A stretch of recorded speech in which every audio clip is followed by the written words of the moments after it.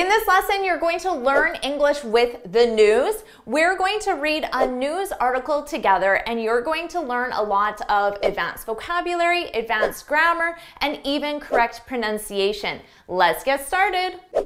Welcome to our article where we're talking about Ivanka Trump. Let me read the headline. Ivanka Trump throws brothers and father under bus in New York fraud suit. All right, so a fraud suit, this is short form for a lawsuit. A lawsuit is when someone officially accuses you of something and then you must appear in court and defend yourself. Notice the pronunciation. I hear a lot of mistakes. Suit. Oot. Ignore this spelling here.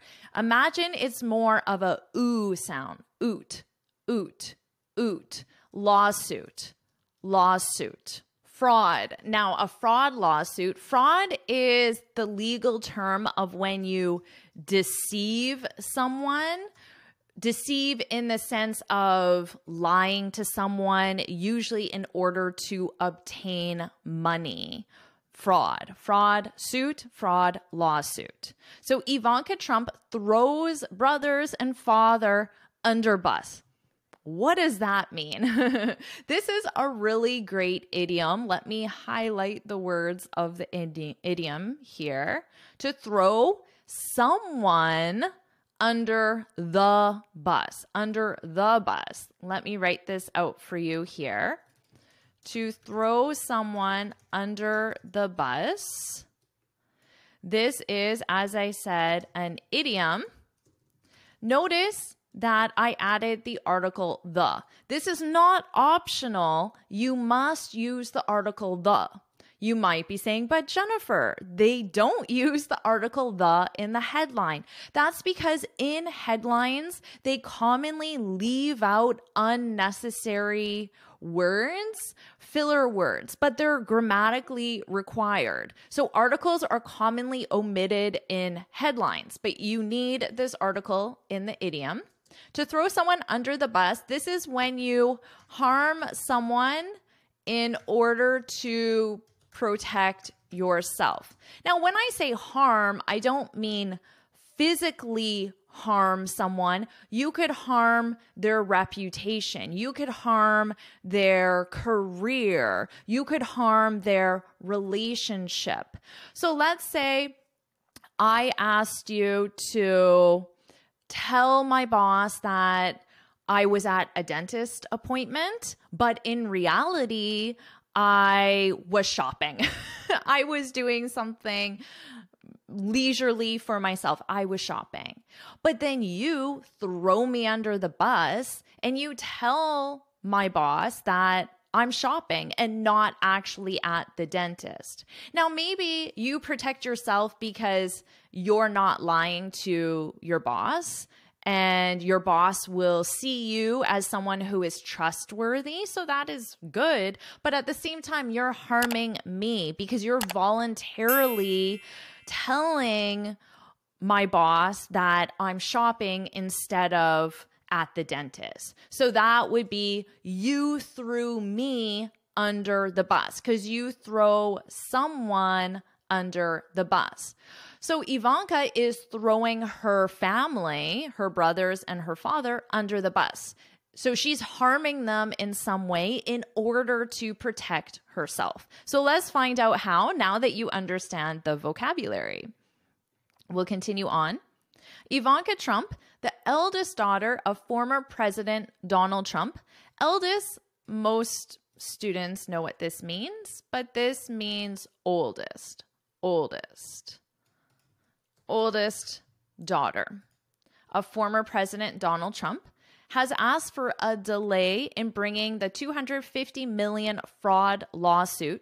Notice here, they're saying lawsuit instead of just suit. They're exactly the same thing. But this man is also wearing a suit. The spelling and pronunciation is exactly the same. He is wearing a suit. Okay, so it's context that will help you identify if we're talking about clothing or about a formal legal process.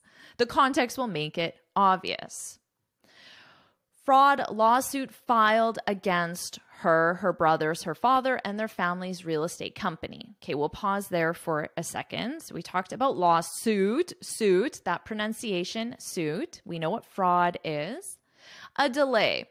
A delay, this is when something is scheduled, but it takes longer than wanted or longer than the official scheduled time. I'm sure most students know this from the airport because you will hear the announcement, I'm sorry, but flight 234 destination Los Angeles is delayed. Your flight is delayed. So we commonly use this as an adjective with the verb to be, is delayed.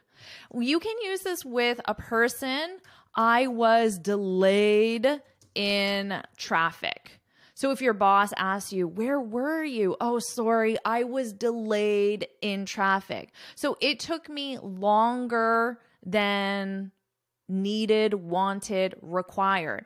In this case, a flight is something that runs on a schedule. Now, maybe you don't have an actual schedule for the amount of time you spend in traffic, but you do have an estimate. It should take me 15 minutes to get to work. Today, it took me 30 minutes. It took me longer than needed, wanted, necessary, so I was delayed. Notice my verb to be in the past simple. So she's asking for a delay. She's asking to receive additional time to complete something. And in this case, what she wants to complete is her legal argument, her legal case to protect herself from this fraud lawsuit. Before we go on, I want you to know you can get the free lesson PDF that summarizes everything you're learning in this lesson. So look in the description for the link to the free lesson PDF. Now let's continue on.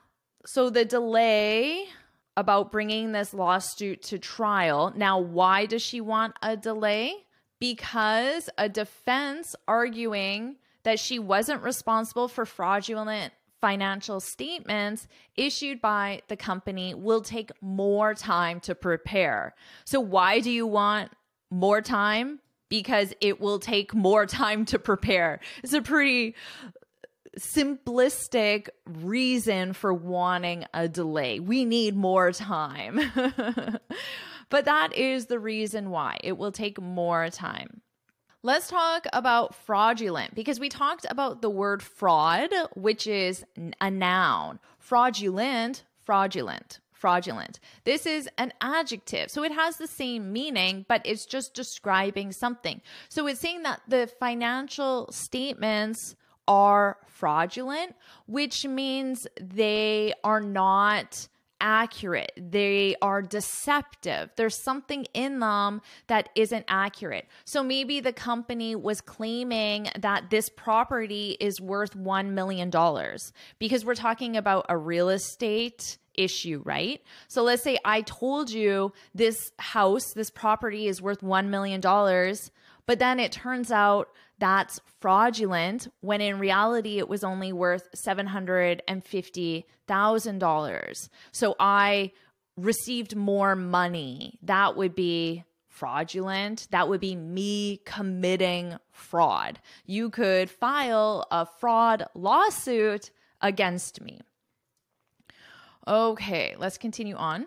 In court documents, Ms. Trump's attorneys argue that the fraud complaint filed last year against her and her co-defendants by New York Attorney General Letitia James does not contain a single allegation that Ms. Trump directly or indirectly created, prepared, reviewed, or certified any of her father's financial statements. Okay, so we already know about the fraud. The complaint, this is just another way of saying lawsuit, is more of a legal term. So you don't really need this for your everyday vocabulary unless you're a lawyer. We use the word complaint in an everyday context though, and it's very common. Do you have any complaints? Do you have any complaints? And this is when you are not satisfied with a service or a product or something, and you can raise your dissatisfaction. I wrote the definition here. And in fact, many departments, many large organizations will have a complaint department, an area of the company that their only job is to deal with customer complaints. So you could email in your complaint, call in, text in, other ways you can raise a complaint. In this case, it means lawsuit. The fraud lawsuit filed last year against her and her co-defendants, okay, does not contain a single allegation. Allegation is also a legal term. We do see this a lot in the media. Allegation, this is a statement, and it's made but without proof, so there's no proof at all that someone has done something wrong or illegal. So for example, there were allegations, so there were statements that the CEO committed fraud. So maybe I just wrote a letter. Who writes letters anymore? Maybe I sent an email to a journalist and said that the CEO committed fraud. Right there, I just made an allegation against the CEO because I gave a statement, but there was no proof. I just said it, right? But they're saying that this lawsuit, the complaint, does not contain any allegations. This is one, right? So this is a way of emphasizing zero. So a single, this means one. But if you say it does not contain a single, it's just emphasizing that there are zero.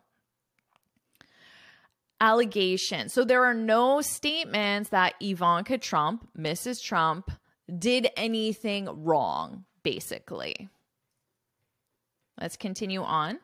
The judge overseeing the fraud lawsuit.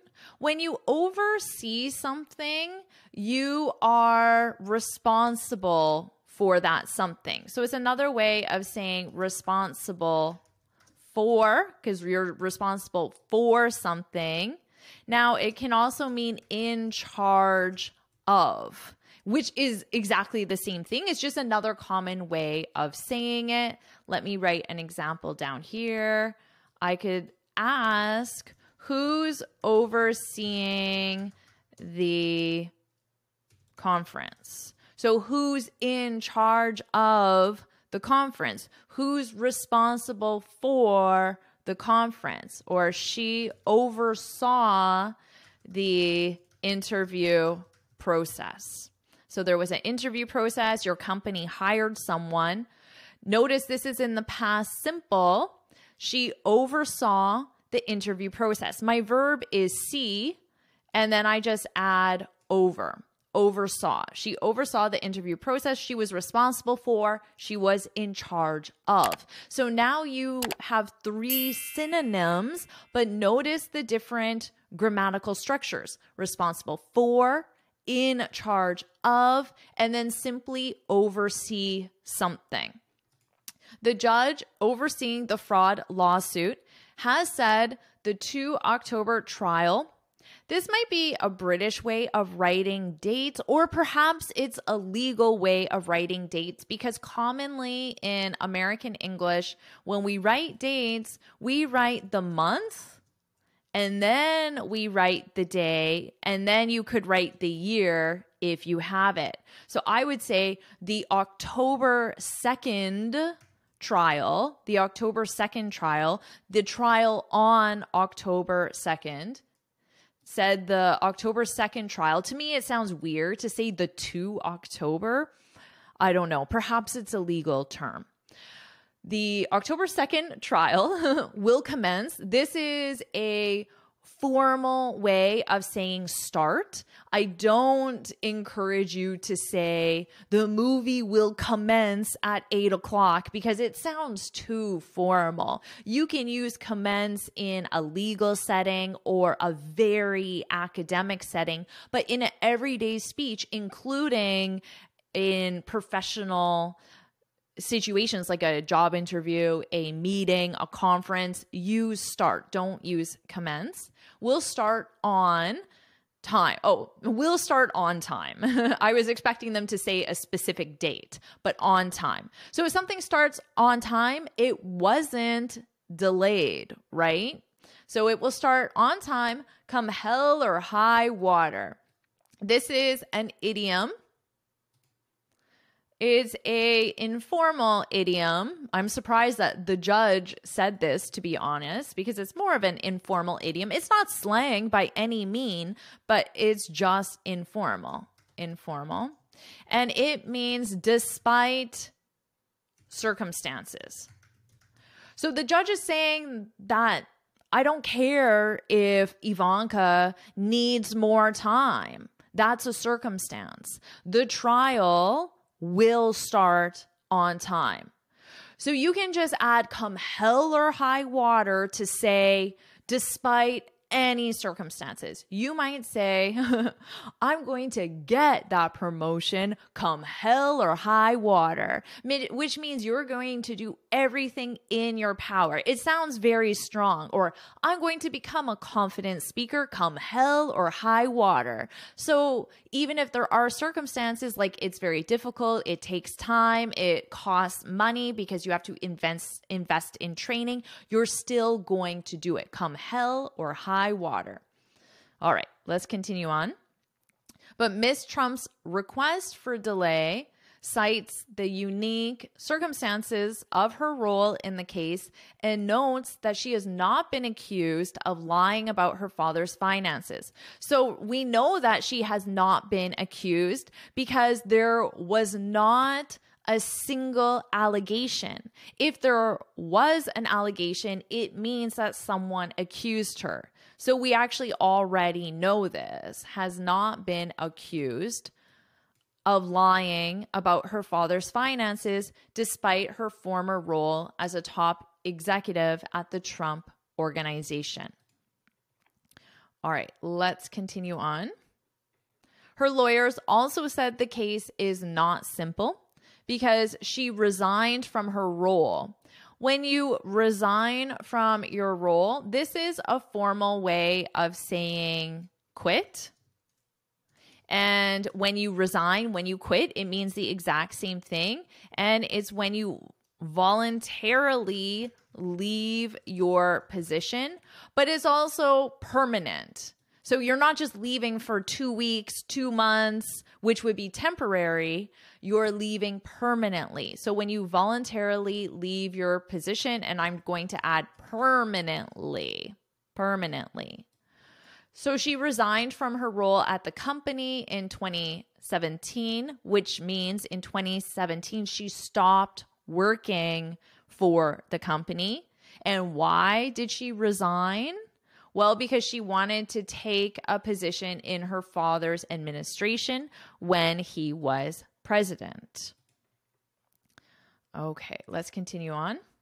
Ms. Trump's father, Donald Trump, obviously, has also asked for a delay. So Donald Trump also wants more time, surprise, surprise, in the trial and argued that a later start date is born of necessity. This is just a way of saying necessary. Necessary. It's more of an idiom to say necessary. It's not that common. I would probably just say a later start date is necessary, in part due to the staggering volume against the company. I really like this adjective here, Staggering means shocking and surprising, and this is an adjective. So let me share an example most people can relate to. Because of the staggering price of gas, many people are traveling less. Staggering price of gas. So that is our adjective. It describes the price of gas. We commonly use this in a verb to be statement. So you could just say as a statement, the price of gas is staggering. So our verb to be, and then our adjective, staggering. Now you could put this in the past simple and say was staggering last year, for example. So remember to conjugate your verb to be. So that's a nice advanced adjective to add to your vocabulary. Let's continue on. Defendants have had ample time and opportunity. I really like this adjective, ample.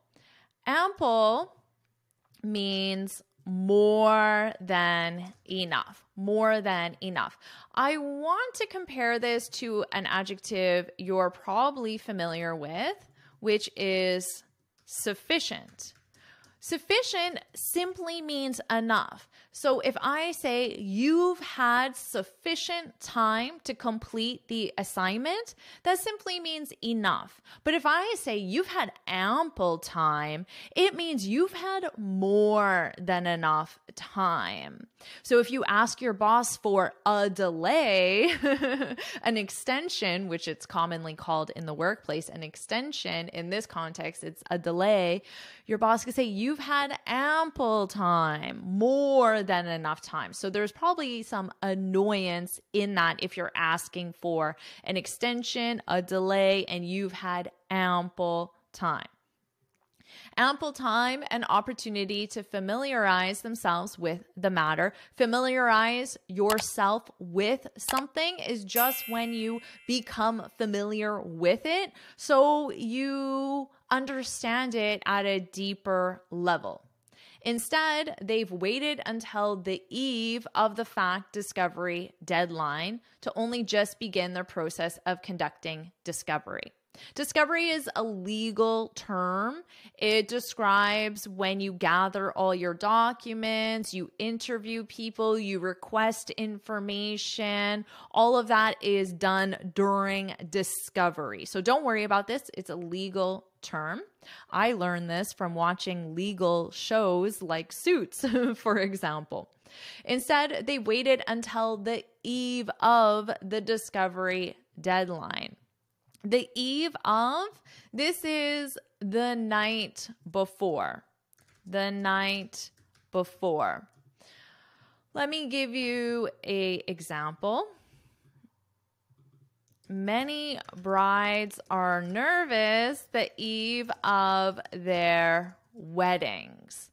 And this is the night before their wedding. Okay, so we use this eve of, we really reserve it for more very special dates or very important dates. So a discovery deadline, we could consider this a very important date, a wedding, an anniversary, a holiday. We could consider that a special date. And then it's more common to use the eve of. In everyday contexts, it would be more common to use the night before.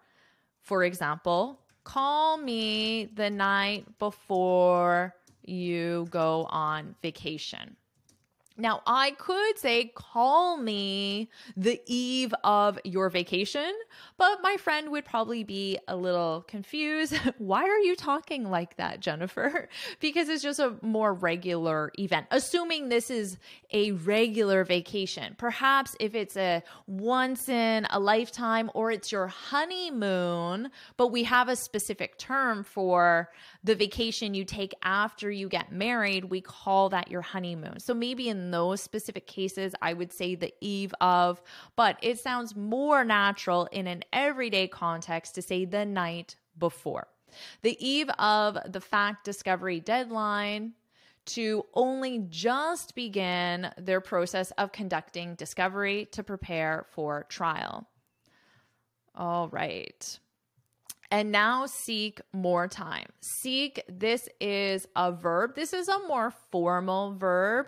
And when you seek something, you try to get it. You try to get it. So I'm seeking a job. I'm trying to get a job. They're seeking more time. They're trying to get more time.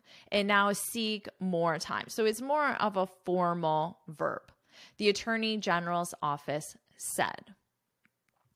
And that is the end of our article. A lot of really advanced vocabulary. I would say don't worry too much about the legal vocabulary unless you're a lawyer, and instead just focus on the everyday vocabulary that I taught you in the lesson. So now what I'll do is I'll read the article from start to finish, and you can focus on my pronunciation.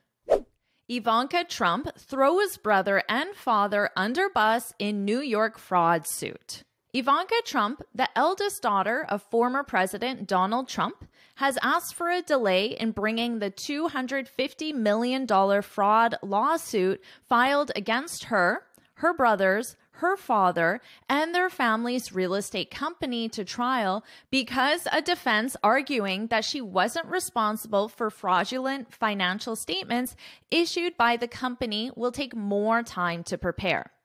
In court documents, Ms. Trump's attorneys argue that the fraud complaint filed last year against her and her co-defendants by New York Attorney General Letitia James does not contain a single allegation that Ms. Trump directly or indirectly created, prepared, reviewed, or certified any of her father's financial statements. The judge overseeing the fraud lawsuit has said the 2 October trial will commence on time come hell or high water. But Ms. Trump's request for delay cites the unique circumstances of her role in the case and notes that she has not been accused of lying about her father's finances despite her former role as a top executive at the Trump Organization. Her lawyers also said the case is not simple because she resigned from her role at the company in 2017 to take a position in her father's administration. Ms. Trump's father has also asked for a delay in the trial and argued that a later start date is born of necessity, in part due to the staggering volume against the company. Defendants have had ample time and opportunity to familiarize themselves with the matter.